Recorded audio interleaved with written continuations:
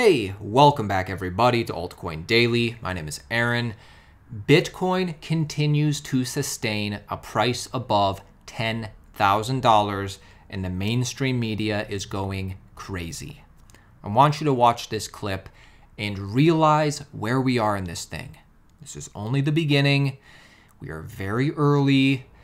This thing has the potential to get a whole lot bigger. You're going to see what I'm talking about. Watch the clip. Then we're going to discuss the magnitude of what we're witnessing happening right before our eyes. How's that for a graphic? Bitcoin's boom time continues back above 10,000. Get this. If you're not paying attention, you probably should be. Bitcoin is now up 44% this year. So, Tim, we went from like 0 to 20,000, back to 4,000, now back to 10,000. Is anything different this time around? I think what's different is, first of all, you've shaken out a lot of weak players. You've shaken out a lot of the momentum. You've certainly gone further down the road in terms of institutional follow through. You've certainly had major banks in the world talk about their own blockchain platforms. You've had a dynamic where money's become freer than free. Gold's been rallying. Why shouldn't Bitcoin be rallying?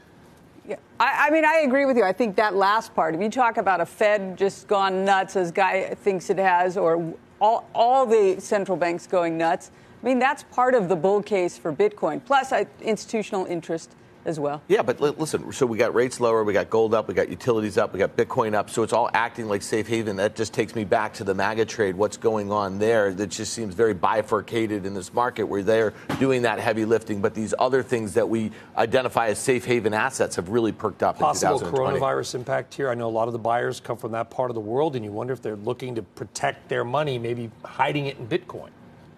Perhaps, but I do think, to Karen's point, I believe that in a world where central bankers are tripping over themselves to devalue their currency, Bitcoin wins. In the world of fiat currencies, Bitcoin is the victor, Brian.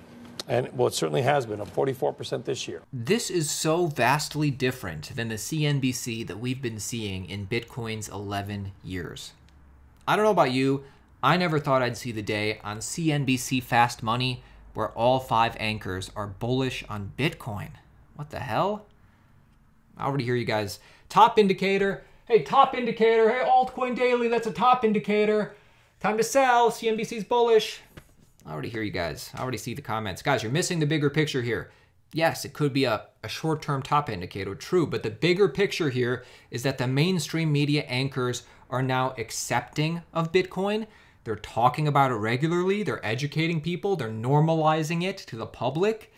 This is a big shift in what normally happens with Bitcoin that we've seen every other cycle. This is a huge net positive. There's going to come a time where every single person understands what Bitcoin is. Everybody's going to understand the argument. Everybody's eventually going to have a wallet. But that day is not today. That day has yet to come. We're still very early in this thing, and I hope you see what I'm talking about. Now, to go further, hey, Altcoin Daily, what about the altcoins? Hey, Bitcoin Daily, what about the altcoins? The altcoins are pumping. I'm sure you noticed. Yeah, I did notice. That's awesome. That's great. The altcoins are pumping. I'm happy to see that. It's really great if you're a trader. This is my opinion, guys, and Coin Codex illustrates this very well. First of all, it is my opinion, and this might piss you off, it is my opinion that Bitcoin is hard money, Bitcoin is what's revolutionary, and altcoins, although you can make a lot of money with them, and they're great to speculate on, it's not hard money. And it's great that they're pumping, but I'm still waiting for a trend change, because even though XRP and Bcash are doing really well this year, since all-time highs, they're still 89% down from all-time highs, so that's not a trend change. Bitcoin, still 50% down, but at least we've seen that trend change. And I just hope, first of all, if you have a different opinion on me about altcoins, that's great. I think everybody should not try and have the same opinion that I do.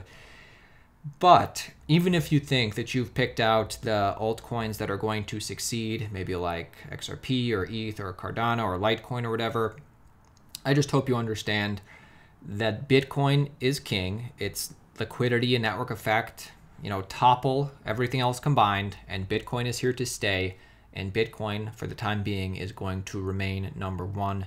So you don't want to get caught without your Bitcoin, basically. And I guess to conclude, I tweeted this out just an hour or two ago. I said, because I saw this video, I said, my thesis is this: as the bull market matures, altcoins with the biggest marketing budgets will pump the hardest. And I'll play you about 10 seconds of this video. This is out of the Tron office. This is their little fun video they did for Wink. Let me tell you about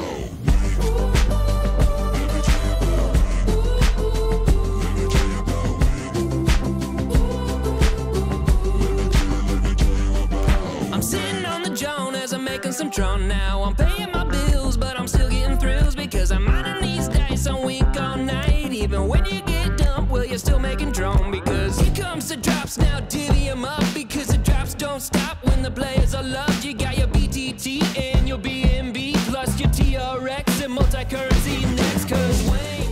Imagine if Bitcoin had a marketing team, right?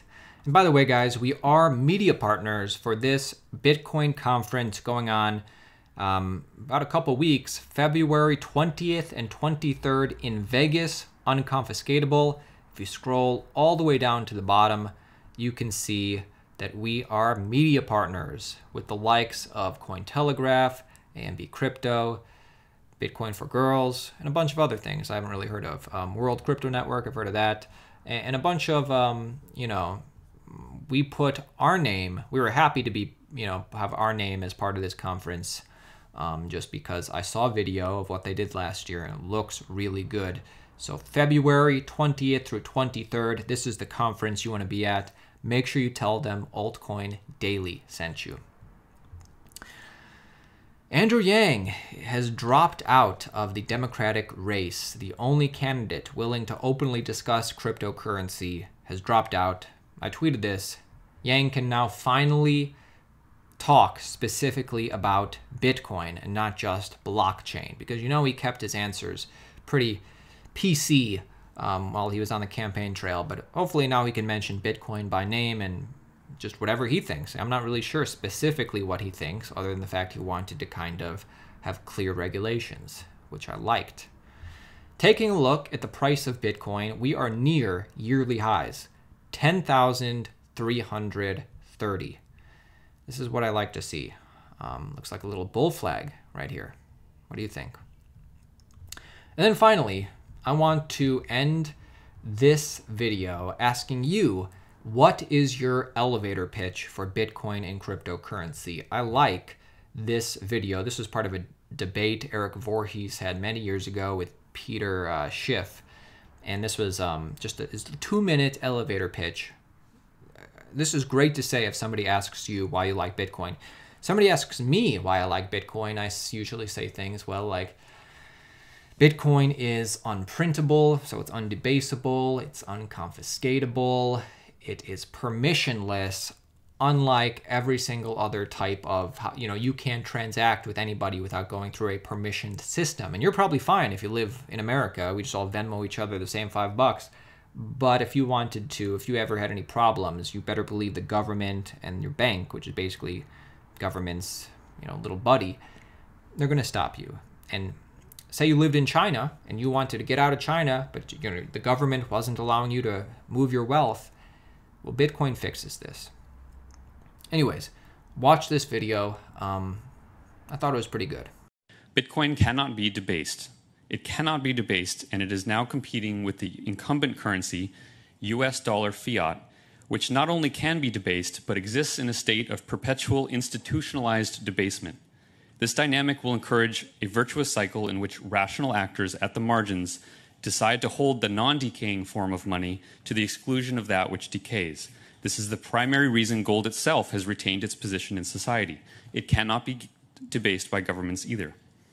When comparing two potential monetary alternatives, the one which is the hardest to debase is probably the one you should prefer, other factors being equal. But here the other factors aren't equal. One of them can also be transferred anywhere on Earth between any two people instantly at near zero cost and can't be shut down or censored. How's that for intrinsic value? But ignore for a moment every interesting advantage of Bitcoin. Ignore the ease with which one can send it. Ignore the censorship resistance. Ignore the universality, the fungibility, and the divisibility. Ignore the impossibility of counterfeit. True, Bitcoin surpasses US dollar fiat in all of these, but ignore those for a moment. Focus purely on the fact, the mathematical fact, that Bitcoin cannot be debased no matter how many guns a government wields, no matter how much propaganda it spews, or innocent people it imprisons. It does not matter how many meetings the Federal Reserve holds in its halls of chiseled marble. Every year, fiat oozes from the sewer of state. As a consequence, it has lost 98% of its value in the past 100 years. How foolish does one need to be to hold it over the next 100? Compared to gold, Bitcoin provides an efficient digital apparatus of payment and exchange that can enable commerce rather than hinder it. But more importantly, compared to fiat, Bitcoin bestows a gift for which humanity will grow increasingly hungry, an open, honest financial system that is under the control of no man, committee, or nation. Bitcoin will find its way into every tributary of economic activity, and with this gradual adoption, Bitcoin will come to replace fiat as the preferred money and medium of exchange for all sovereign people on Earth.